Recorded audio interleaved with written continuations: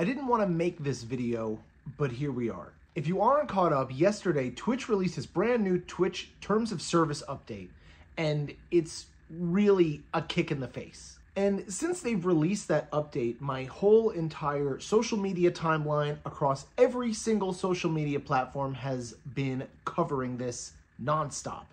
Since this has been released, I have seen Mr. Beast get involved in the conversation. I've also seen people lose sponsorships because of the conversation. And coming from a streamer who has been partnered for 5 years and has been streaming on Twitch predominantly for the last 6 or 7 years, basically non-stop, this is a huge problem and one of the biggest issues I've ever seen on Twitch. Now, since the announcement, Twitch has released an apology or a backpedal, whatever you want to call it.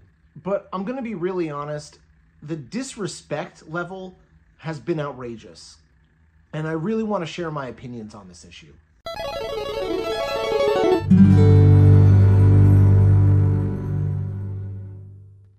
Let me paint a picture for you. Back in 2016, 2017, 2018, Twitch was novel. Twitch was fun. Twitch was exciting. You could explain that your career was playing video games on Twitch, and you would have to explain it to people giving you cross eyes. Dr. Disrespect and then Ninja were becoming the biggest gamers in the world, and it was really amazing to see. And for a minute, everything was absolutely amazing. Streaming had a real future. There was a real number value of sustainable living and income on streaming and video games. And then Twitch, out of nowhere, at TwitchCon 2018 or 2019, they started really banning a lot of people on their platform for crazy, wacky reasons. The platform became super inconsistent with itself. And at the time, leading up to that, the idea of Twitch and the mentality of Twitch was that it was a growing platform.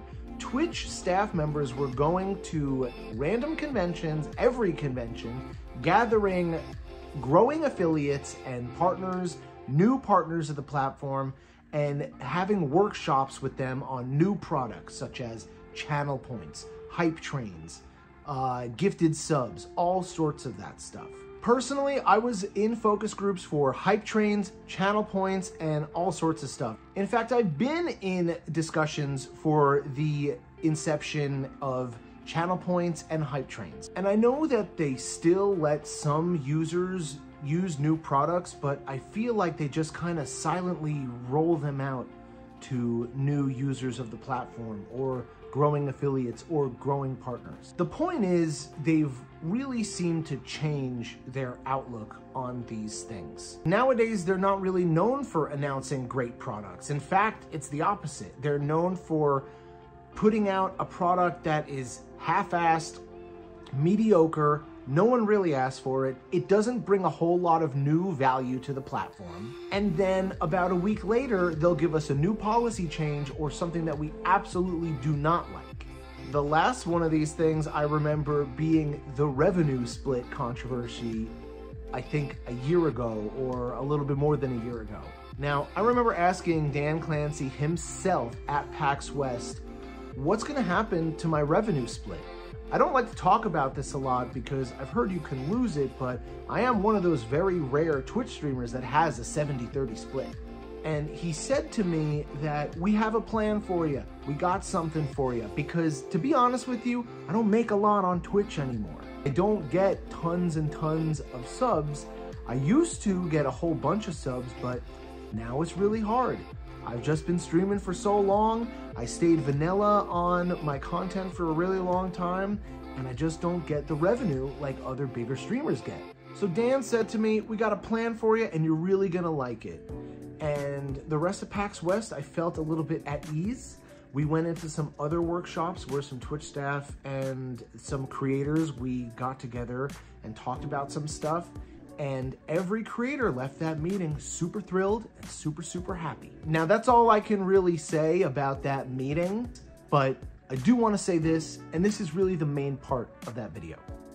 After PAX West that year, leading up to right now with today's news, whether they backpedaled on it or not, I feel really fluffed by Twitch.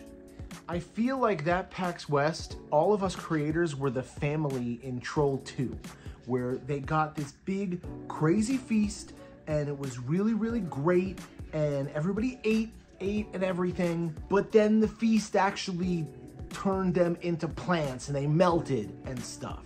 I truly feel like Twitch gave us a lot of great presentation. We were in a great looking office, and then today they completely went back on everything they said. They're on interviews on Twitch, on things that the president has said in public. Luckily for me, I don't have to change much about my stream, barely anything. But it's the disrespect that Twitch thinks that they can change the whole world of live advertising.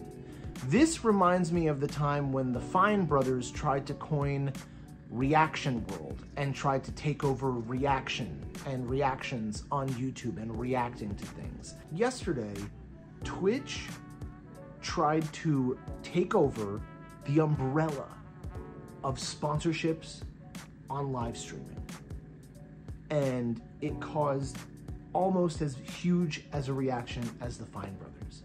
And I think that's the most important thing to take away here. Twitch really tried to nudge something where they really shouldn't have. And basically, to sum things up, I want to let you know, as a creator of a really, really long time, I'm basically a dinosaur on Twitch, being a partner for 5 years. Now is the right time to speak up. The only reason they backpedaled today was because the community went berserk over this, and rightfully so. Good job, Twitch community. You did good. But we can't stop it here, because they're having meetings at Twitch headquarters right now. How do we fix this, but still make the money we were gonna make with this product? That's what you guys have to understand, that Twitch is a business, and this was a business meeting that they had before they approved this tweet to make money for themselves. They wanted to take away from our sponsorships so they could focus on whatever they got cooking. But it's already broken the fabric of advertising on Twitch. It's already happened. I saw people lose sponsorships today because of the news. So in conclusion, I don't apologize for this serious video, but I'm sorry that I don't have a funnier, funner video. I was actually gonna make cool videos about IRL stream and something else, but this was important. So I hope you took this in. Remember guys, you're strong and you have a voice, so use it.